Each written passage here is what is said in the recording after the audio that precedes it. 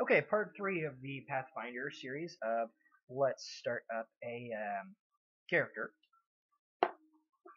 We are going to get into ability modifiers. So as you're aware, we have different things here. I'm going to go with intelligence. Let's say if to take a intelligence skill, we're going to go with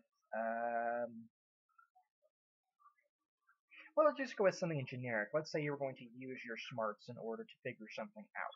So let's say I say, okay, that's fine. We're going to use an intelligence-based DC or difficulty check. We'll go with 12. Okay. So if you look under intelligence, your modifier is +2. So basically, you would roll a 1d20, as I'm going to do now, and you add the result of that roll. You add to the result of that roll the ability modifier. So unfortunately, I have rolled a 2. This person did not have a brilliant moment. Sure. The ability modifier makes it add an additional 2. That's a 4. So of course that fails because you want to meet or beat the target number of the DC or difficulty check, and that was 12. So in this case, because it is a 4 or less, I would probably consider that a critical failure. So now what I'm going to do is I'm going to turn around, because to give people a fair shot, take a percentile dice. 50 or below, and they have just come up with a really screwed up idea. 50 or above, they're safe. They realized it wasn't a very good idea. 50 or below, they didn't, and they probably have a warped idea depending on the degrees of failure, which is I was saying the 10 or more. Okay, so this person rolled a 70, so it was a 76. So 50 or above, they're safe. Had they rolled like a 20, that would have been like 3 degrees of failure, so that would have been, if they really would have had some messed up ideas about whatever the situation was. But let's say they take the next turn, they decide to try again. 19. So they made it with a pretty decent success. And if it was a 20, I would have gone ahead and done the other thing for degrees of success. It wasn't, though. It was a 19. So I had 2 onto that, and of course it's a 20 or 21. If the roll was a 20, then I would have gone with it, but again, it didn't. So, okay. So basically, that's basically what you would call as far as skill checks and modifiers. The other thing is, of course, they have a strength +0, which if I'm rolling a d20 to figure out whether it's a hit or not, I just rolled an 11. You add base attack bonus, which depends on the class, which for a level 1 sorcerer, the base attack bonus is absolutely nothing. It's 0. It's zip. So we don't have to worry about that. So basically, it was they rolled an 11. Okay, no bonuses, no additional, let's say, unarmed damage. That's just a 1d4. Okay. Basically, if the monster's AC or target's AC is 10 or less, 11 or less, then that would be a hit. Just because it hit the AC. It did. Ties in that case go to the attacker, just because. If it doesn't, then it misses, and you can roleplay that out however you want. You know, I take a swing. Basically, the best etiquette for that is Mr. Onion decides to punch the orc. Of course, that would be the one time he rolls a natural 20. Okay, so we're going that way. Apparently, I'm explaining critical hits now. Not exactly the order I wanted to do it in, but we'll work with that. Okay, so I rolled a 20. And we're going to say the orc has an AC or armor class of about 12. Which means you have to make a 12 or more to hit him. No base attack bonus, no strength bonus, it's just a flat out 20, so he definitely makes it. On top of that, because he rolled a 20, now most people generally, they roll to confirm. I don't usually like to do that a whole lot, especially since that tends to happen. And then, of course, you have to meet the AC the armor class a second time in order to confirm. I usually don't like to do that, so I usually don't. And that's why, because that tends to happen, and I don't like to cheat people out of an epic moment. So what happens when you roll a critical? If there are any additional effects that are listed, those usually come into play. Usually what happens is you take the damage, which in this case is an armor strike, so we're going to go with 1d4, and it's a 4. Nice. And it is multiplied by 2, in some cases by 3. So in this case, the orc just got dealt 4 damage. If there's anything like damage resistance or anything like that, then you're protected by that. As far as armor, armor usually adds to the armor class as well, which is actually what we're going to get into now. So now you have an idea of how attacks work. Not exactly a different segue, but okay, we'll work with that. Skills is much like the combat to a certain degree, or the skill check I mentioned with the intelligence-based one. Basically, let's say you have, we're going to go with this. You're making a dungeoneering check to kind of determine the layout of the dungeon, or not really the dungeon, but how it's kind of made. You're trying to get an idea as to who made it, so you can figure out what you might be up against. So I say, okay, this is basic common knowledge, so we're going to go with DC 10. It's skill-based check, add intelligence, roll, and a 5. That is the +2 plus an additional 3. So you're going to put 5, and then any ranks that you have in the skill, let's say you had 2 ranks in knowledge dungeoneering. So it's now a 7. Unfortunately, it is still 3 shy. So, and of course it's 4, the original roll was under 4, or over 4, so you're not going to have to worry about getting any crazy ideas either. Starting characters, so they do tend to get crazy ideas. It figures with any experience in life, you're going to get strange ideas into stuff about stuff and do weird things until you get knowledgeable into, hey, don't do that. Anyway, I will try to keep you from dying in the first couple of sessions, I swear. It's just easier on us all that way.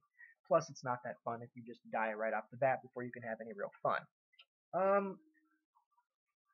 So, now that I've explained that, life goes on. We're going to go straight into AC, which is divided in 3 segments, which is original armor, just basic armor class, touch armor class, that means somebody walks up and does a touch attack with like a spell or something that's by touch in nature, or flat-footed, which basically means you're caught by surprise. And there are also certain spells that can do this, so the rules on that are pretty weird. For AC in general, we're gonna give him an armor bonus of 1 for his clothing. Shield bonus, he doesn't have any because he's a sorcerer. They don't use a lot of shields. Dexterity modifier is going to be 0 because there's no dexterity. Size 0 because it's medium. Natural armor, none. Deflection modifier, none. And miscellaneous modifiers, none. So basically his basic AC is going to be 11. So you add all those to the bonuses together plus 10, and because he only has 1 little armor bonus, he gets an AC of 11. Did I mention that wizards are generally kind of on the squishy side? Yeah, they usually hang back and do a lot of spell casting or driving people crazy. Probably why I get along so well with those classes. Anyway, we're going to go into touch armor class. Basically, if there's any armor bonuses or natural armor bonuses, they are removed from your AC total. So because all he had was his armor bonus of 1, he winds up instead with an AC of 10 for his touch armor bonus. So if a person is using a touch spell, and they have to make a roll against armor class, they have to make a 10 or better, as opposed to 11. Flat-footed just removes dex bonus, and that's basically air to deflection modifiers, I think. At the very least, dex bonus. So, oh no. No, they keep their shield bonus. I think it's basically just their dex bonus that's counted. I'll have to look that up again. So basically, again, nothing changes. It's still an 11. So if they're caught by surprise, nothing too big deal. He just doesn't want to get caught, period, because everything for him kind of sucks. So if an orc is trying to attack him, and we're just going to say he has similar stats as far as he has no bonuses one way or the other just to keep it easy. Again, we're going to roll a 1d20, a 14. 14 beats an AC of 11, so that attack's going to go through, and let's just say it's 1d6 damage. 4 damage is what's dealt to Mr. Onion here. And yes, his name is Onion, but I'm going to call him Mr. Onion because I find it hilarious. And of course, for that we go back to HP. HP is going to be, in this case, it is 1d8, which is the level, and then an 8-sider. So 9. Oh, no, that's right. How did I get... Wow, I picked up the wrong dice. That brings me to the other thing. That would only... 1, that dice doesn't count because I did something retarded. And 2, okay, there it is, the 6. Which is kind of freaky when you think about it. My dice are playing with me today. Okay, so we're moving along. So basically, if it was a second level, you would add that 6 on there, and that would be that. As far as the first level, the first dice, which in this case is an 8, is added on at every turn. In this case, I think I may have got it wrong. Maybe it'd be 6, actually. But we're going to go with D8 just because. So we're going to put 1d8, and then we're going to put equals h. dr, which is damage resistance, which in the case of the 4 damage would negate whatever the damage resistance be negated by whatever the damage resistance was. So let's say he had dr2. You roll 26 and you get a 4. He now only takes 2 damage, but he has no damage resistance, so he would still takes 4. The rule on first level characters is that the first dice they get the full amount of. So if they have a 1d8, they have 8 HP plus whatever the Constitution mod is. Now, since he just took 4 damage, he is basically down to half his life. Some cases we call it bloodied, if you want to go by 4th edition terms. And you might incur certain effects with that if you're doing homebrew or anything like that, because there really are no bloodied rules in Pathfinder. I like to have fun with stuff like that just because I like to see what I can add. So again, I believe it's if you take negative of your life, that's when you risk dying. At 0 HP, you basically just pass out. Non-lethal damage. If you take non-lethal damage equal to your HP, in this case 8 points of non-lethal damage, you pass out. Most hand-to-hand combat is generally considered non-lethal unless they have the unarmed strike bonus, in which case it deals actual damage. So there's that. And then you have initiative, which relies on dex modifier and any other miscellaneous modifier. As he doesn't have a initiative bonus, dex bonus, he basically has an initiative bonus of 0. So what that means is, let's say him and the orc are rolling, in which case we're just going to do d20 here. So he rolls a 7, the orc rolls a 5. There are no bonuses to either one of them, so Mr. Onion goes first, Mr. Orc goes second. That's how initiative works. If he had, let's say Mr. Orc had an initiative bonus of 3 because he had a really good dexterity for some reason. That would put him up to an 8. So 8 versus 7. In this case, then the Orc would go first instead of Mr. Onion. That name's going to follow him around too. I'm going to have fun with this. Okay. So now we get on. Oh shoot, it's almost 15 minutes. Oh no, I still have time. We'll go with that. So Fortitude, Reflex, Dexterity. So we're going to go with basic saves here.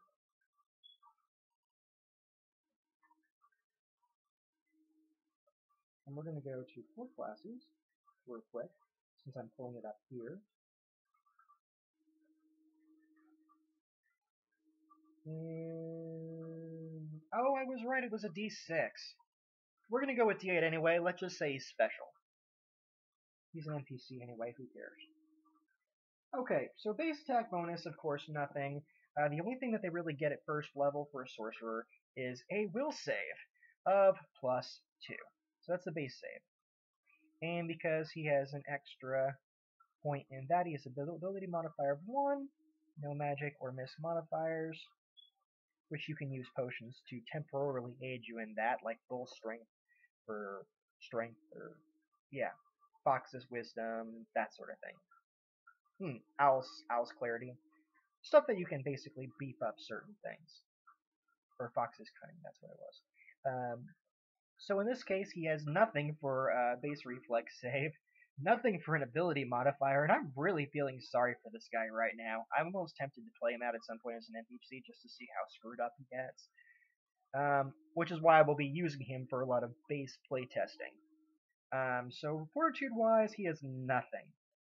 So if he makes if he has to make a difficulty check based on poison, he has a 1 to 20 chance, or his basic range is 1 to 20. If the DC, even like DC 10 and such, he has to be careful of. Same with reflex, he's just not very flighty.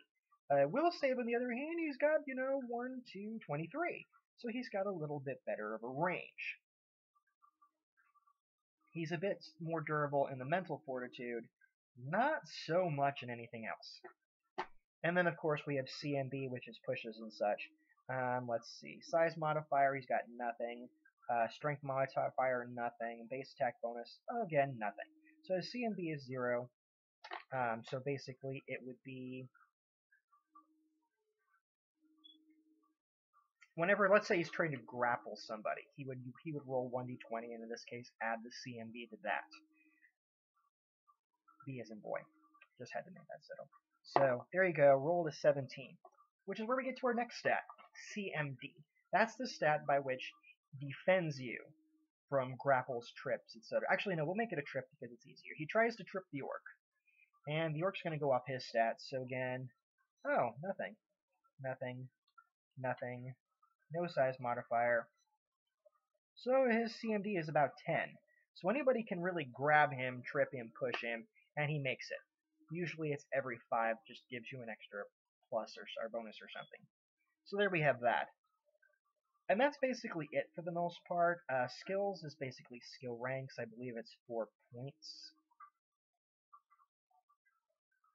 Oh, no. It's your maximum. It's your maximum level. Is how many ranks you can put into something. So, as we see here, we have a number of things, and we'll just go with the Jack of all trades feat here, so you can say all of his are class skills basically. We're going to go with that, though. We're going to go back to Dungeoneering. So at a level 1, he can put 1 skill point into that, and his skill points are basically going to be 2 plus intelligence modifier. So 2 plus 2, so his skill ranks per level are going to be 4 per level. So he gets 4 skills he can put into. So he's going to put 1 into Dungeoneering, 1 into Arcana, 1 into Spellcraft, and what else? We're going to say 1 into Diplomacy because he had better be able to be diplomatic the way things are going with him. And aside from that, languages, which in his case would be Common, and he gets 2 others because of his +2. So it would be, we're just going to say Draconic because that's common, and Elvish. He doesn't know how to speak Orc, or Goblin in this case. Weapons, that doesn't need to be worried about, it's just something kind of simplistic. But again, this is just enough so you can get a basic idea as to how to set up your character. So with that, I think I've come to a conclusion for this portion of it. I don't really need to worry about setting up spells and such. That's something I can always go over with somebody personally. Yeah, that's it for the time being. So there's a base idea as to what we're looking at, and I hope you enjoyed it. Hope it cleared things up a little bit as to our geeky little fun.